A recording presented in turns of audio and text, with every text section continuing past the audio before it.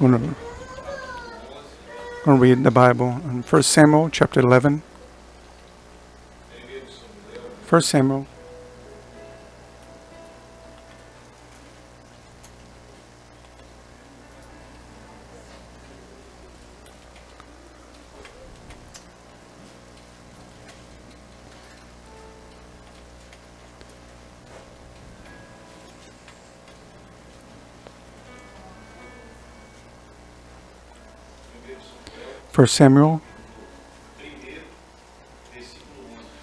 First Samuel chapter 1, not 11. 1 Samuel chapter 1. 1 Samuel chapter 1 verse 11.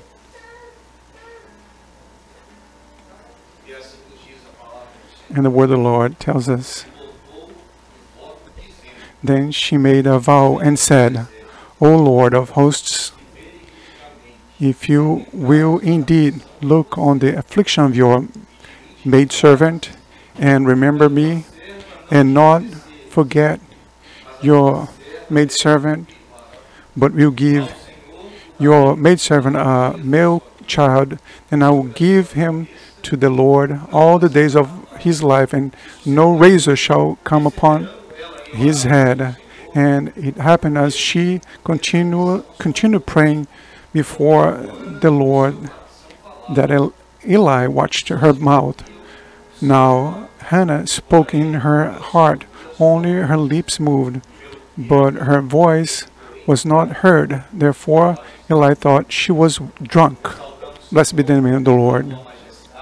We exalt your majesty because your glory is in our midst. Your great blessing, Lord.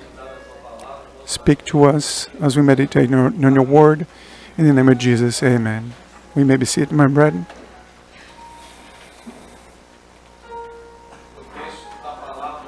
The text of the word speaks of a woman that was marked by the perseverance. A servant that was marked by prayer. Hannah, she didn't ask a blessing for herself. Hannah was asking for a blessing for her home. Hannah didn't have children. The Lord revealed tonight that a few servants have been thinking in their daily lives, when will I be able to say, my house and myself will serve the Lord? The Lord have made me a promise that He would save us, because God is a God of promises. The Lord said He was going to save, that He was going to enter there, that He was going to transform my husband, He was going to change the life of my son. But the days passed by, and many times this word went up to the heart of some of the servants, saying, when will be the day in which I will be able to hold the hand of my partner and go to church and see my partner sitting beside me? And Hannah was the only wife of her husband that didn't have children. The word says that Hannah, she was humiliated by the other wives, because at those times not having children is shameful. Hannah, for the other women, or even for the society, she was an invalid. And how many times people ask us, where is your God?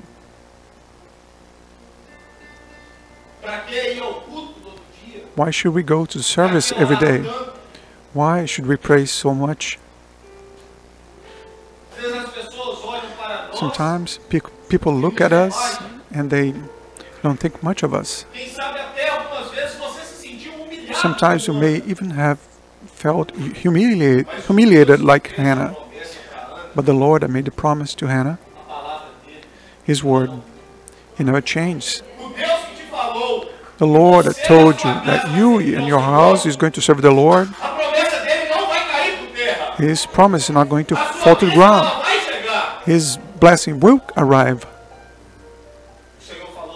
The Lord also said, glorify before the blessing arrives. And that's what we're doing tonight. This is an action of faith, my brethren. This is an action of faith. You'll glorify, and you will believe that the Lord is already operating. Hannah needed a child. God needed a judge. Hannah needed a child, but God needed a prophet. Hannah needed a son, but God needed a priest. Observe, my brethren, over everything that Hannah needed, God had much more for her. Maybe you be thinking, I only need salvation of the salvation of my son, of my husband. I need my home to be complete. But the Lord's already preparing them to be an usher or deacon, or who knows, a pastor in the house of the Lord. Maybe you need an open door, and the Lord is going to place in your hands your own business. Sometimes you want to measure the Lord with our own metrics. We want to limit the Lord and how far God can go, but He can do much more. What God can do is undescribable. What the Lord is doing here tonight is wonderful. The plans of the Lord, they are greater than ours, my brethren.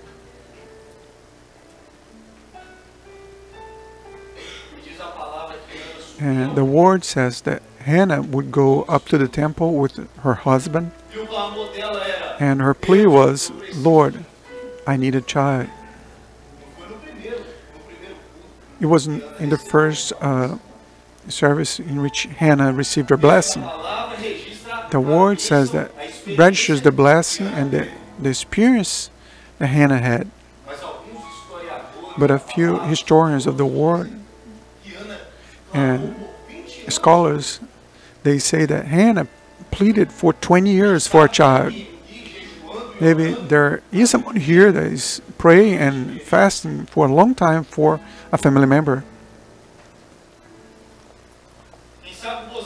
Maybe you may even have forgotten, because so much time has passed. But the Lord is bringing to your memory tonight the person that you used to pray for so much. The service tonight is our service of prayer. And we are going to exercise our faith. Lord, save the person that I love so much. Lord, save my family member. Don't let them die. Hannah would go to the temple and say, God, give me a child. And the word says that Eli, he would only see her moving her lips and pleading in her heart. And what do we learn from this, my brethren? What we learn is something wonderful, because our God is the Lord is the one who hears when we murmur. She didn't have to shout out loud to everyone or show to everyone that she was paying a price. It was in her silence. Is in the whisper that the Lord hears our prayer. It is in the silence that the Lord hears our prayer. And then came a day in which Hannah, she received her blessing. The word says that Samuel was born. Samuel was born. The coherence, the logic would be to imagine that Hannah would lay down with her husband, and Samuel would be born. But we are people that believe in miracles. We are people that exercise our faith. I don't know you, my brethren, but I believe that Hannah already had come down from the service pregnant, and with Samuel in her womb. But the blessing was not through Eli. The blessing was from God. You may be leaving here tonight with your blessing in your hands. You may be leaving this place tonight with your Samuel in your womb. Hannah, you may not be feeling. Hannah didn't feel in the first days. But as time passed by, her belly grew up until Samuel was born. The days will pass by. There are answers that the Lord will bring with 1 week, 2, 3. And others may take 8, 9 months, which is the period of a gestation. But how long it takes, we'll still be praying, pleading. We'll continue praising the name of the Lord. The promises of the Lord will be fulfilled in our midst.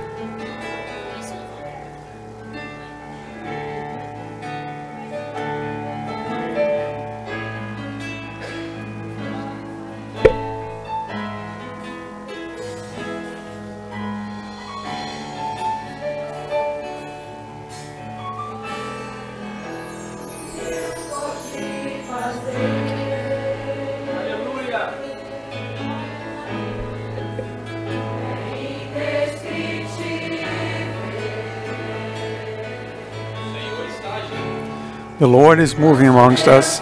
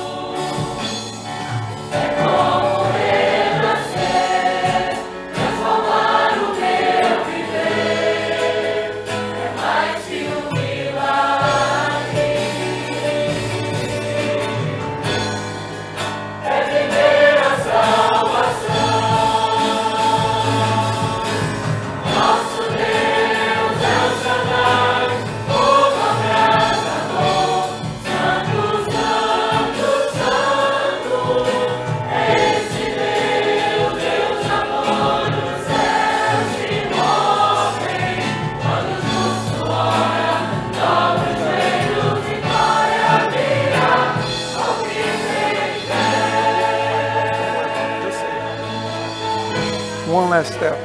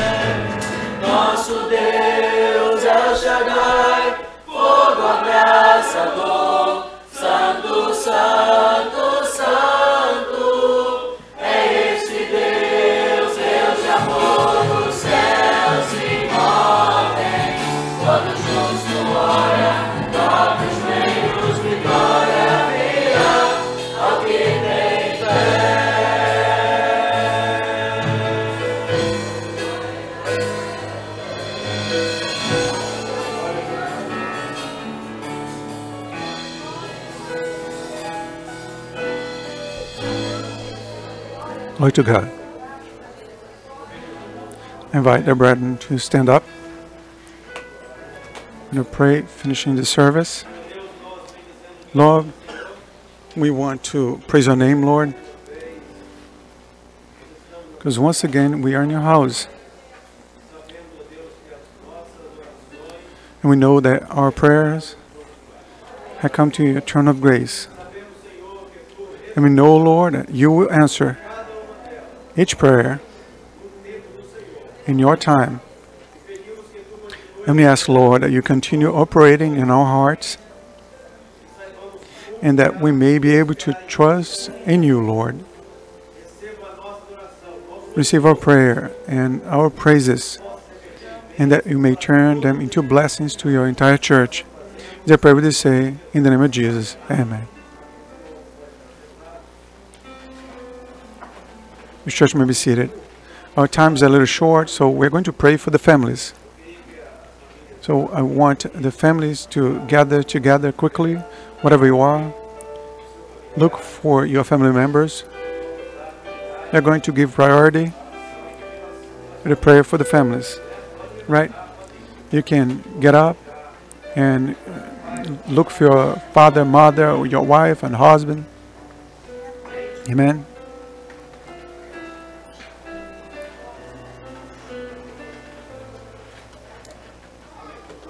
So, amen. Let's go. Ushers and deacons, 2 and 2. Let's pray for the families.